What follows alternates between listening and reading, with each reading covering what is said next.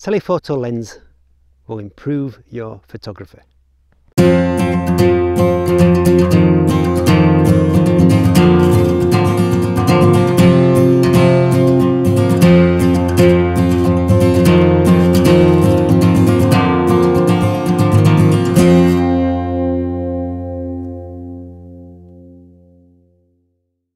I'm not going to go into the technicalities of the telephoto lens, but briefly speaking, telephoto lenses compress your scene. They bring your objects closer together.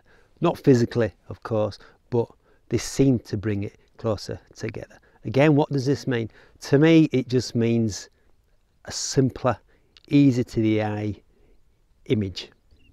So you can get really creative with a telephoto lens. Here I set up with the cotton grass in the foreground, and in the background is the Scafell range, lovely shaped mountains. And what I'm going to do is I'm going to focus on the mountain range, bringing the cotton grass out of focus. Handheld, 2,500th of a second, so no harm in camera shake there. Focal length, well, I'm going to play around. At the moment it's 100mm and f4.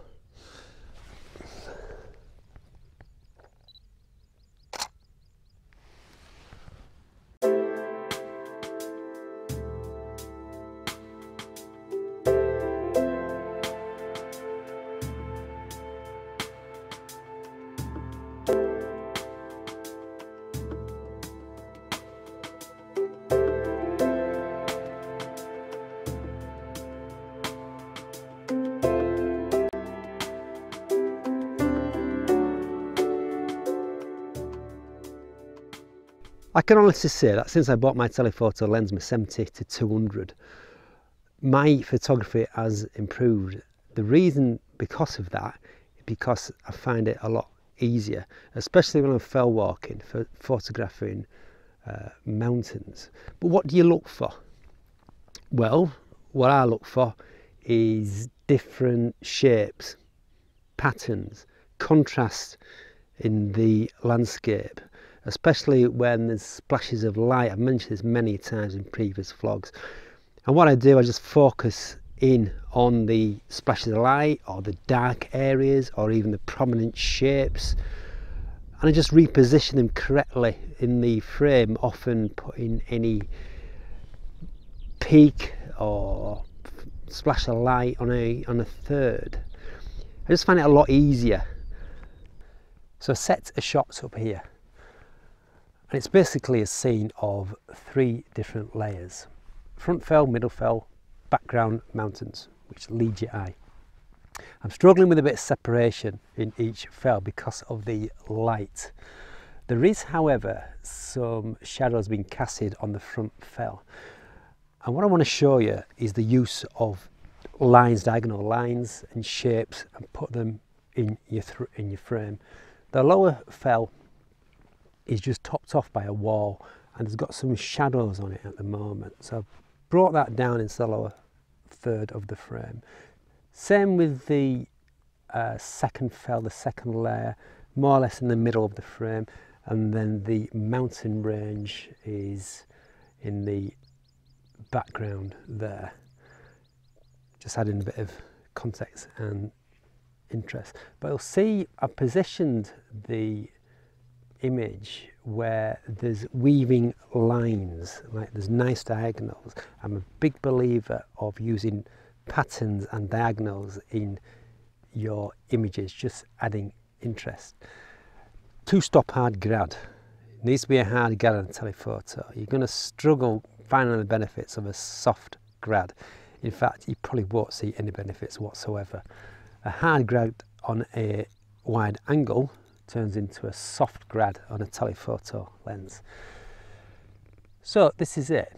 7.1 aperture, which is sharp enough again on a telephoto because there's nothing up close, and shutter speed, what, about 400th of a second. So I'll show you this.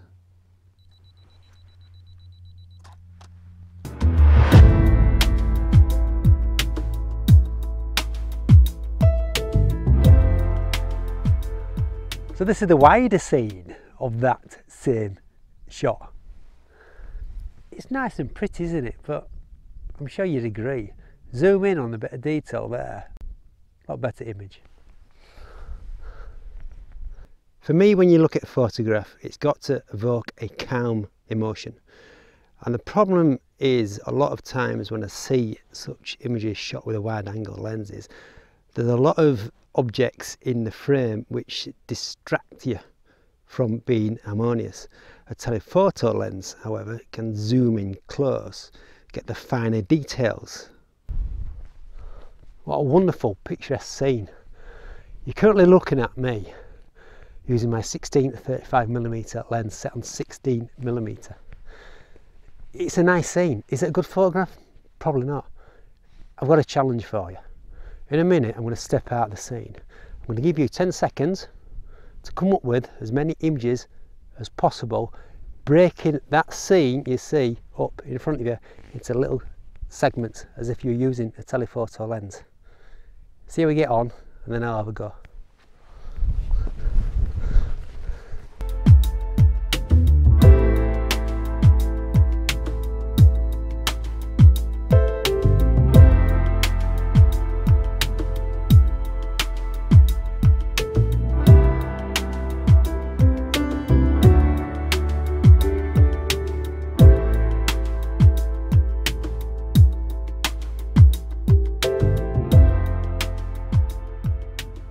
That was a bit harder than what I thought due to the conditions, the harsh light.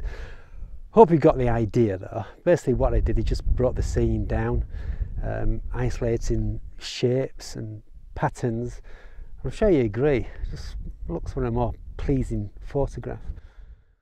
Right, I'm just going to make my way down to middle dot. You'll see that in the background. It's not the best light, I keep harping on about that. So what I'm going to do now, I'm going to show you a selection of my favourite images taken by my telephoto lens.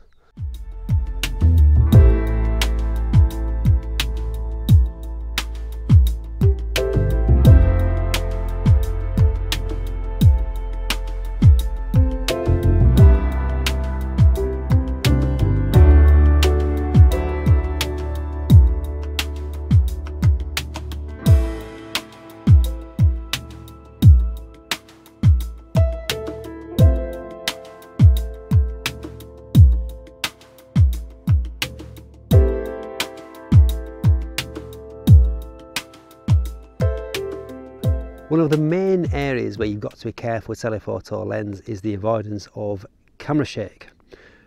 And what you can do, of course, is just to make sure that you've got a quick enough shutter speed. Handheld, basically, you've got to make sure that the shutter speed is the same or greater than the focal length. You can also use a tripod, of course, but then again, you've just got to be careful. Stick it on live view. I'm going to give that a go in a bit. I can honestly say that I've got no portfolio image of a long exposed shot using my telephoto lens. So I'm going to have to put myself to the test. So I thought I'd be a bit creative here with my long exposure shot. I'm framed up. I struggled actually, to be honest, to get a composition. I just wanted to show you that I could do it, but I'm struggling composition wise. I found something, be a bit creative. Again, key part today is this cotton grass, so I'm going to use it again. So I'm set up, there's a peak, like a little pinnacle on the top of red screes. I put that on the upper left hand side of the frame.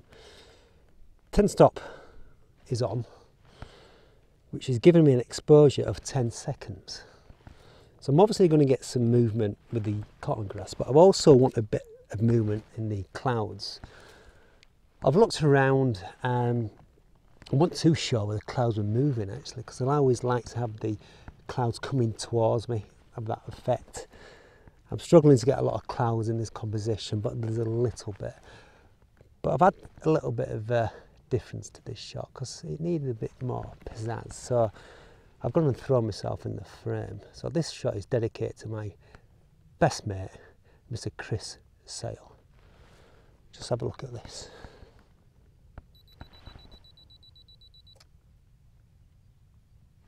"10-second exposure." I checked on live view, always still, always quiet. I've also got my tripod levelled out as well. And what I'm going to do, I'm going to blend two shots together, so it's going to be a composite. One with me in it, and one without, which is the long exposure shot. A little bit of streaks in the sky. Just have to see how that turns out in post-production. Be a bit creative. No harm in that.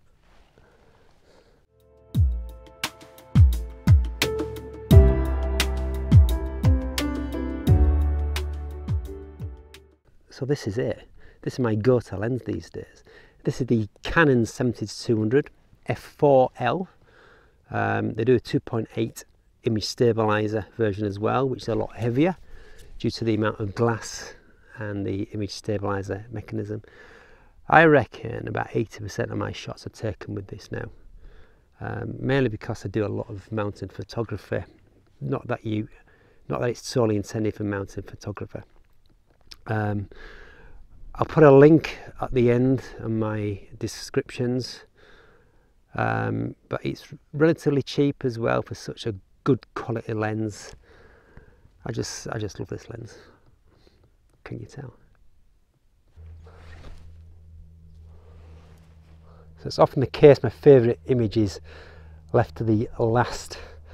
Similar image to what I shot before, but there's a better shape to this one, to the fells in the background, more of a prominent feature. So again, I've focused on that fell in the background, and I've got this cotton grass blurred in the foreground. Handheld, telephoto, f4, shot of the day is this one.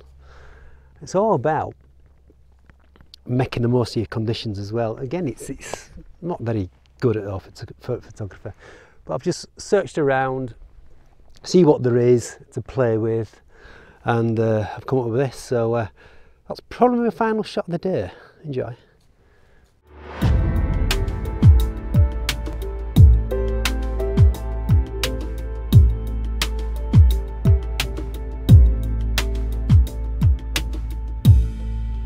So there you go, a telephoto lens vlog.